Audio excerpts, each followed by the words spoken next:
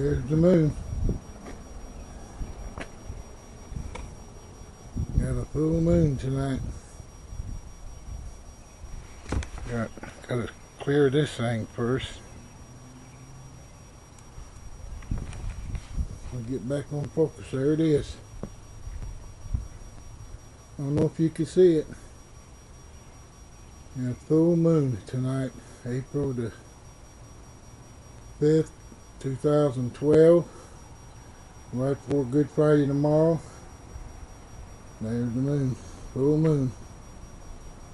God made that moon for His glory. Let His moonshine come down here. His glory, His shine. Let the moon shine. You know, the pagans and witches, they try to claim the moon in their midnight hour and doing all the dirty deeds, but in Jesus' name, that's God. He made the moon for good of man. I remember I was 16 years old when they landed on the moon, and United States man walked on the moon, and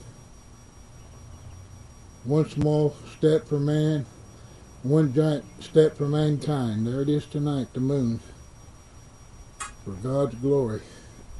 A miracle God, His creation right there. Getting cold tonight. It was about 60 today. We had a little rain. I don't know if you can see it.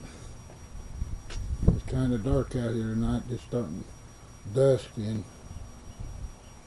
it's beautiful to see the moon shine at night time for God's glory. God made that creation, supernatural miracle. Let the sunshine in daytime and then the moonlight at nighttime.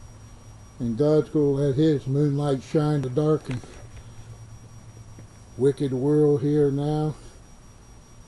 Jesus is going to let His light shine. He's going to save a lot of devil worshippers, the witches, the occults, and pagans. And I claim it in Jesus' name by the blood of Jesus. That is God's moon. That is God's moon in Jesus' holy name. That's God's moon. Beautiful. Every 30 days we get a full moon. Glory be to God.